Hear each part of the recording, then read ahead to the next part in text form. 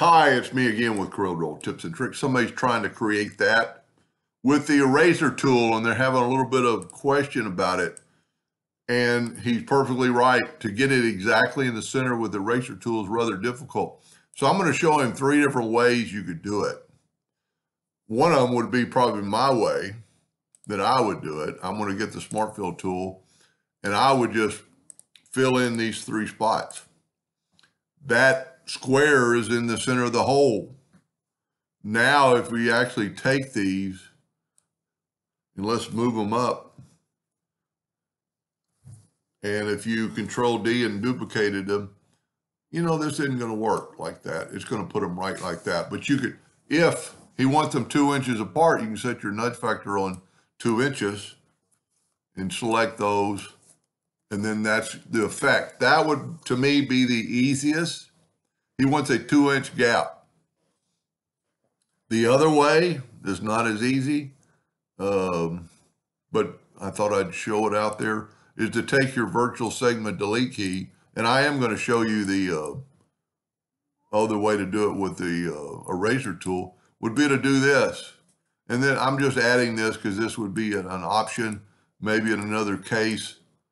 And you can see we have this, but these aren't completed. So if we select them all and grab the shape tool, swipe, those are open nodes, so swipe through there and get them all selected, then go to Windows Dockers and join curves and hit apply.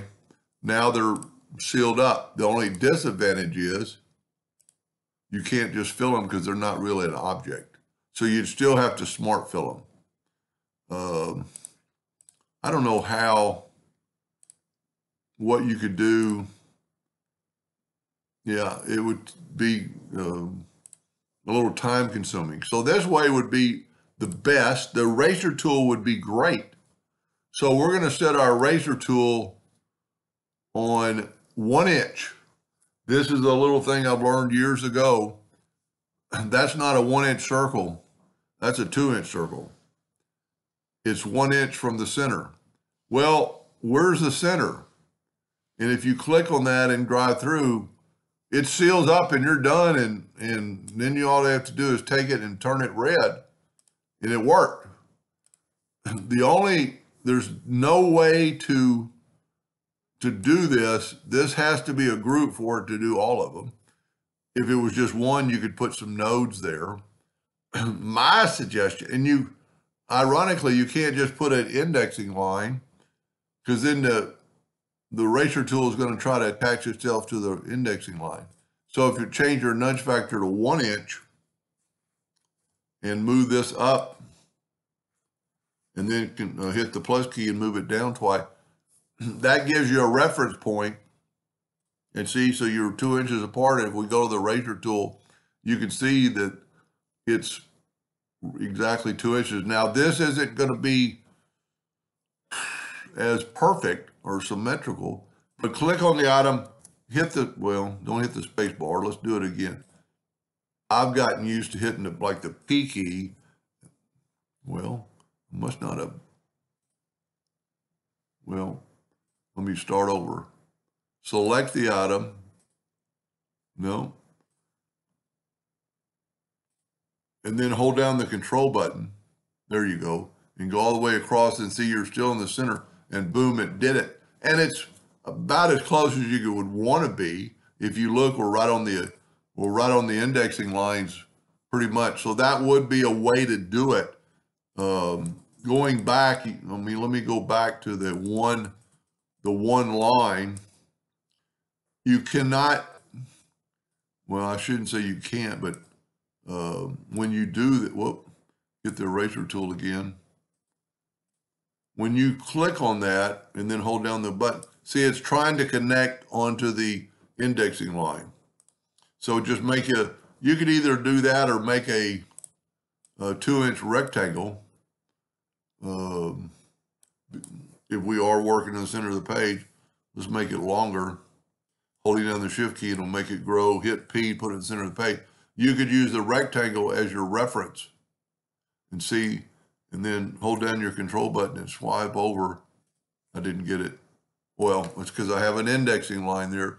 Let's take the indexing lines away. So it did work on those two. Let's go back, grab it, hold down your control button. Well, that didn't work. See, now we actually have a mark there. I used to think you could hit any letter on the key. There you go. You can hit any letter on your keyboard, and then that way you could kind of adjust it up and down. Well, so I must have gone back too far, and I ungrouped these. Yeah, I did. So let's take the the 3 circles and go up to Object and group them to, well, it is grouped. Wonder why that's not working. So take your eraser tool and see, you can hold down the control button and it'll help you stay on there. There we go. So you could use a rectangle, indexing lines. You can see I'm off. Maybe on the other end I'm closer. So indexing lines, but really and truly, and that would work in 99% of the cases, but if you have to be perfect, if it has to be equal, and we can prove that these are not equal, let's go over here and go up to Object and